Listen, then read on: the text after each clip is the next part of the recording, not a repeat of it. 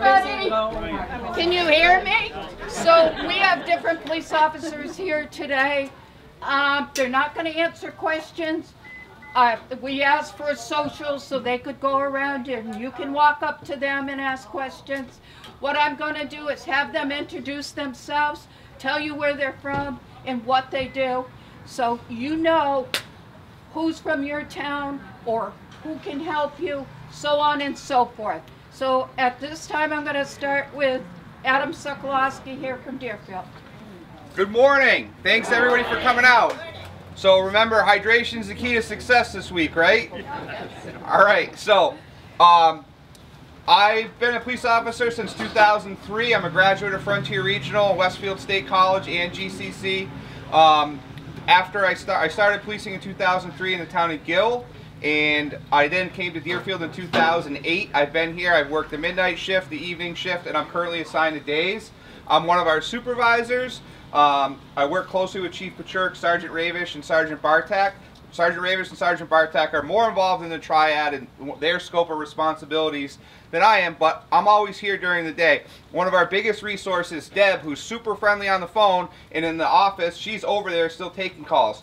Just remember, we're always here for you, 24/7, 365. You're never a bother to any of us. You can always call 911 for an emergency. You can call our local business line, or you can shoot us an email. Links to all of us, including the chief, are on the town website. I have business cards with me. No question is wrong. We run into scams all the time, and we love to hear from you. We understand that speeding's a big complaint. We have that. I've talked to people about our wonderful educational signboards that Sergeant Ruddick moves around town. So we can always take input from the community on where people want that stuff. And we're here for you. We would rather take a call about a question, or if you see something out of place, or you're worried about a scam or a phone call, to give us a call, you know, anytime. So that's basically what we have. And as far as what we do in Deerfield, we run 2 officers 24/7, 365, so we always have someone on the road and available. It's not a lot, so we really can't spend a lot of time doing traffic enforcement on side streets or when we're tied up with calls and stuff like that. So that's just where we are. Some people see us around a lot, especially if you're at the senior center. You come here, you see us all the time. We're in and out all the time because we're going to calls or we're going to court and this and that. And you might think that there's 15 of us working, but really there could be guys on road jobs. There's only 2 of us really out here working. So Thank you, Adam. Brian? Good morning, everyone. Good morning. My name is Brian Ravish. Born and raised here in Deerfield. Barb, she can attest. She kind of was like one of my moms on the street where I grew up. Don't tell any stories now.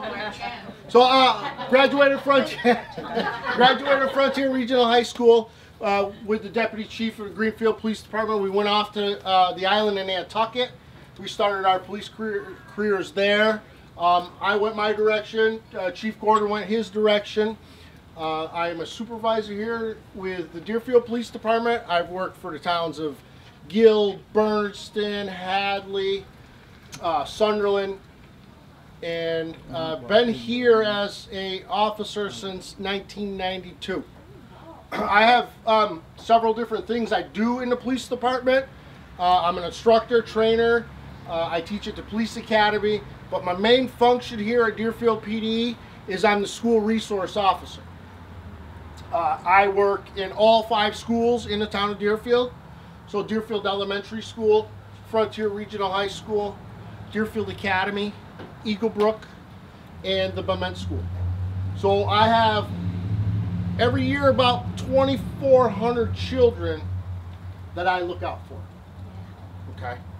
So all 5 schools use me as a resource for all kinds of different various problems. Okay, it could be a problem with a student inside the school, or it could be a problem with a student outside the school, and he might just need that resource outside the school to maybe guide and assist him in his life or her life. So school children is pretty much my focus at this point in my career. It took me this long really to find kind of like my little niche in law enforcement. I was the first school resource officer that the town of Deerfield had. I wish when Chief Gordon and I were at Frontier Regional High School, we had a school resource officer that we could have went to for some guidance, whatever other problems we had going on in our lives back then. It would have been very nice. Besides just working with the children in the schools, I'm also highly active in sports curriculums with them. Certified baseball umpire. I've coached football at Frontier Regional High School and Deerfield Academy. And retired 2 years ago from coaching, but came out of retirement to again coach at Frontier Regional. So thank you and welcome. Thank you. Thank you. Thank you. Thank you. Good job. These are all Deerfield officers at this point. Hi, good morning. My name is James Fitzgerald. I am a part-time officer with the department. I am originally from Buffalo, New York, and through different kind of avenues in life, I ended up here. I originally came here about 20 years ago to finish my degree at UMass, and I thought, you know, 6 months and I'll be good to go. I'll be out of here, back to the city. But then I discovered mountain biking, and then, you know, just and then I mountain biking and a girl. Let's be honest, right? And then I stayed. So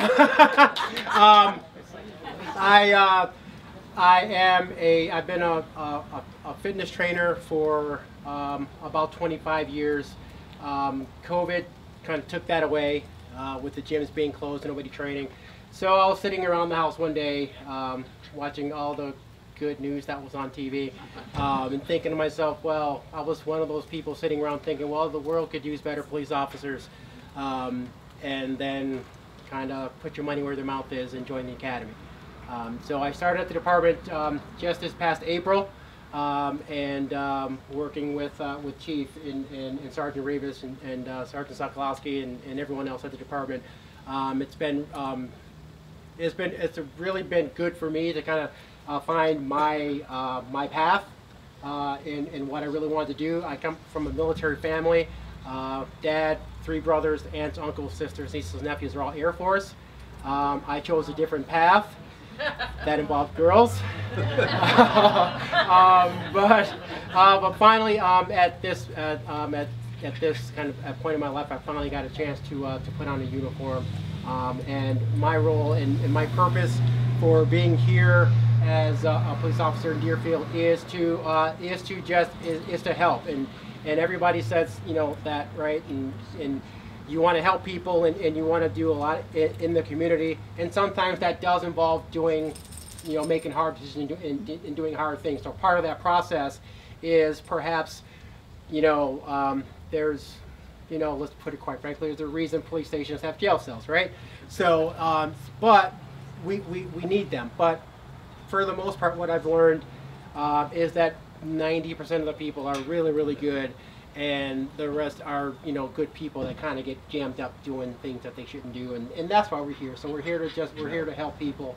I found my purpose is on the roads, you know, keeping people safe from distracted drivers, keeping, you know, you're safe on the side streets, your kids, your pets, your grandkids.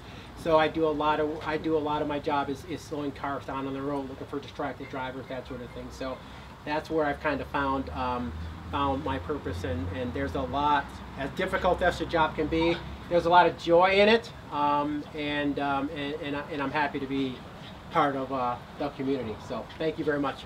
Thank you, James. Hi, my name is Gary Sibilia. I became a police officer when most of you were in your 30s or 20s. Come on, Gary, be nice. So I started my career in 1974 as a summer police officer in Martha's Vineyard in Eggertown. I worked Jaws 1, Jaws 2, and from there I did 6 years on Eggertown, and from there a buddy and I went to Avon, Colorado, Beaver Creek ski area, and we started a police department out there. It was, you know, I left there after 2 years and became a sergeant on Nantucket. I was there for several years too. After that, I became chief of police in Ashfield. I came to Franklin County, and I was chief there for 6, and I retired after 16 years of chief in Northfield. So I have a lot of years of experience. I was a resort cop for many years. It was a lot of fun. But I have to say one of the best police departments I've ever worked on is Deerfield. I've been here for 12 years. Deerfield's one of the best.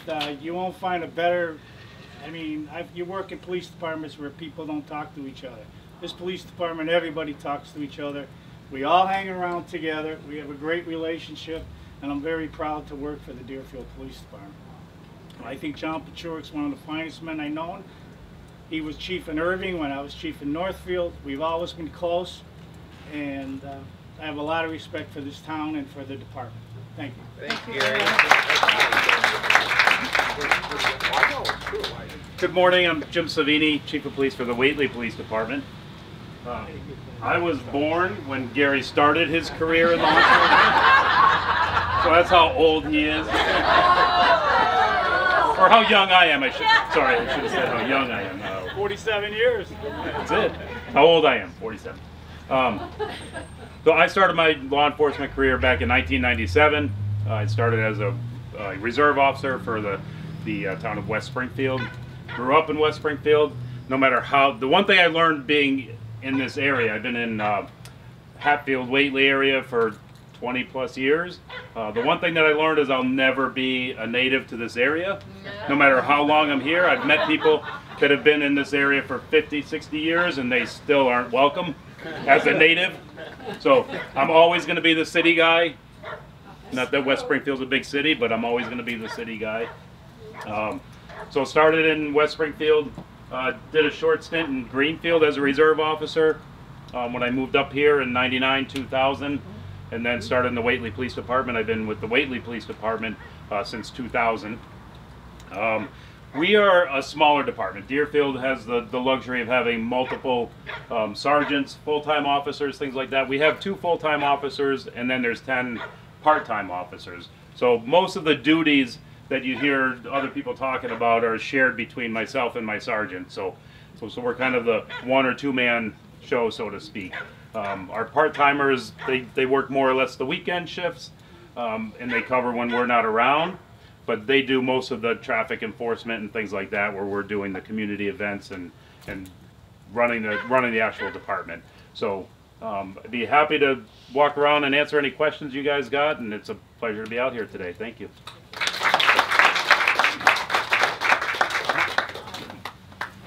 Hi everybody, I'm Deputy Chief William Gordon. I started here in Deerfield. I went to Deerfield Elementary School, which was right over here. This area is very well known to me. I lived on Grave Street, just over on the other side of these houses. My best friend's mom is here in the audience, so from grammar school. I got my first traffic vest to direct traffic as a 5th grader in Deerfield Elementary, and my post was right over there. So I helped cross the kids. But really, I owe my entire career to Sharon. Sharon, when I was in 5th grade, drove me to the Greenfield Police Department. I still remember to the day. I was a little lad. I looked up and they had this giant desk, and on top of the giant desk was an even bigger police officer, and I was like, wow, that is just what I want to do. So I really do owe my career to her. I always go back to that. I helped her out over in this building right here. Officer Ravish and I helped her out with, what was it, Police Explorers? They were Deerfield Police Explorers. And yep. Blake Gilmore started that troop, along with John Carney, myself, and that's we right. spent many years out there training these guys, and yes, they were in crosswalks. Yes, a lot of our police officers start in communities such as Greenfield such as Deerfield and Sunderland and Whately. My family ended up moving over to Sunderland. I was a Sunderland police officer there. I graduated Frontier in 1989 with Sergeant Ravish. So we moved over to Sunderland, and really, same thing with Sergeant Ravish, is that we were like, I was anybody that takes me, right? So the Greenfield grabbed me first, so they won. I'm not sure what kind of contest it was, but they won. So I went over to Greenfield, and I started my career there, and I worked for the volunteer fire departments and ambulances and all of that. So I feel deep in my heart, this is my hometown, so I wanted to come back and say hi. So knowing that, as I grew in the police department, I wanted to start forming relationships, better relationships with the surrounding departments. And Greenfield was always kind of by itself. We have our own radio station, so we never talk to any other towns. And it's not the type of department we want to be. We want to be a more community type of department, Franklin County being our community, not Greenfield. So we started reaching out to other departments, and one of the first departments that jumped in with us was Deerfield. And we entered into a relationship with what's called a co-responder clinician, which is a mental health clinician that goes in our police cars and responds with us, because we may be the jacks of all trade. We may be able to do everything. If you need some problem, you call 911, we're going to help fix it. But we're not the masters of all of these things. I mean, we're really good at a lot of them, but we're not the masters. So we thought it would be good to take a clinician, somebody that's been in school for 6-8 years. We just hired a doctor to come in, and they are the masters. So we're going to bring the masters with us. We started that with Deerfield and Montague. So if you ever had a situation, maybe a family member that needed some help, it's not just a police officer that shows up, it's also a clinician. So we're really happy with that. A lot of people may know me as well as being Officer Clarence or Officer Donut's handler. And I apologize, we were trying to get Officer Donut here. He has been transferred over to my wife, who also works for the department, so she's a full-time handler when I got promoted. So she is with him. She may make an appearance, no promises. I hear it's really busy in Greenfield, but she did bring Officer Donut out with her today. He's in the car. Hopefully he'll be able to get here, but I was hoping to be here by now. So you might see him, but it's starting to get really humid and he likes to drool. Really bad. I've had a lot of St. Bernards, and this one drools all the way to the ground. So when it gets hot, he kind of gets put away. But it's kind of shady. It's not so bad. So we're going to try to get him here, but no promises. I will be around if anybody has any questions about Greenfield. I'll be more than happy to answer them, or just about us, or just having a regular conversation. I had a nice conversation with the gentleman about radios. Where did he go? Right there. We had a nice conversation. So thank you very much for having us, and thank you very much for starting a lot of our careers. So. I got one thing, because you brought that up. How many people in here listen to us on the scanner? Couple? Couple? There's going to be some changes in that, so see one of us. We'll let you know. You're going to have to start listening to it on your iPad within the next year. Oh, wow. Or buy a really, really expensive scanner. Yeah. Thank you, Adam. The other thing is, I have up here, thanks to my daughter, Becky Pachurik, that works at the Sheriff's Department, and she also works up in the Irving Senior Center and helps people like you. She today gave me File of Lives. Everybody here know what a File of Life is? If you don't have one, get it, put it on your refrigerator, so when these people are trying to get in your house to help you along with EMS, they can grab this and your information's on there for them. This was a nice surprise from Becky this morning, and what it is, it's a sleeve to slide your COVID ID in. It protects it. So there's some up here. I'll ask the Triad people to give out what they have, and hopefully I can get more if we don't have enough. And thank you all for being here today, but thank you for these guys that protect us every day. Thank you, Sharon. Who's yelling to me?